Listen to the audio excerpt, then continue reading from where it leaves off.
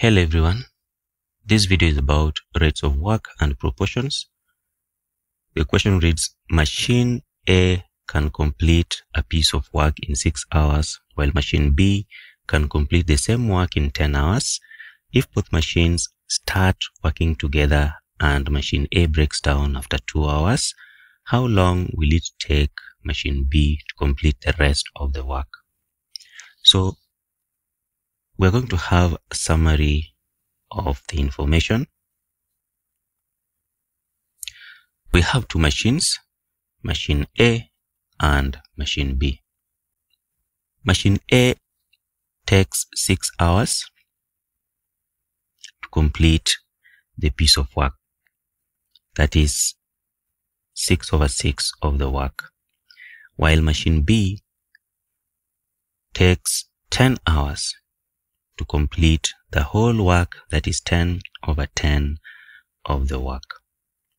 Now I'm using 10/10 because of 10 hours and 6/6 because of 6 hours. Our target here is to know the fraction that the machines will do in 1 hour. So for machine A in 1 hour, what fraction does it do? So if 6 hours, it does 6/6. In 1 hour, it is just 1/6. In other words, you can just cross multiply and then you'll get 1/6.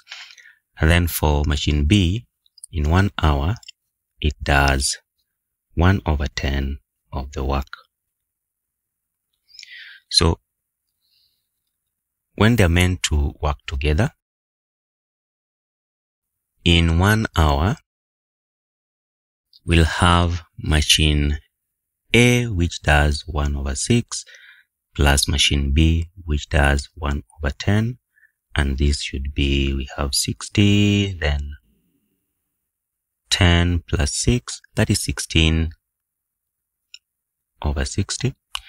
16/60 simplifies to 4/15. So this is the work done in 1 hour when they are working together. How about in 2 hours?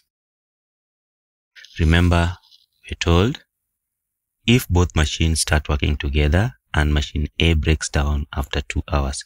So within the 2 hours, they were working together. So we need to get the fraction done by both of them in 2 hours. So in 1 hour, they do 4/15.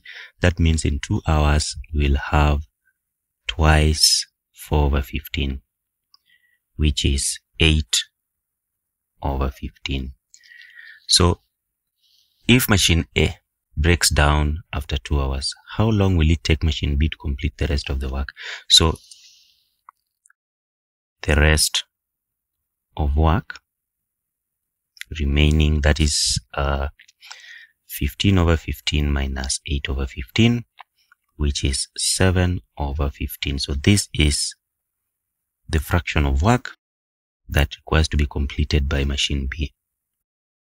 So we're going to say, if in 1 hour, machine B does 1/10 of the work, then how about if the machine has to do the remaining fraction of the work? This is machine B, that is 7/15. How long will it take? If we cross multiply, we'll have 7/15 times 1 times 10/1. That is divided by 1/10. So the sign changes to multiplication so that we have 10/1. And from this, we'll be getting 70/15. 70/15 simplified, that gives us 4 hours, 40 minutes. And that is the time that machine B would take to complete the rest of the work. And that is what the question required us to get. This is how we go about this question. I want to thank you for watching. Bye.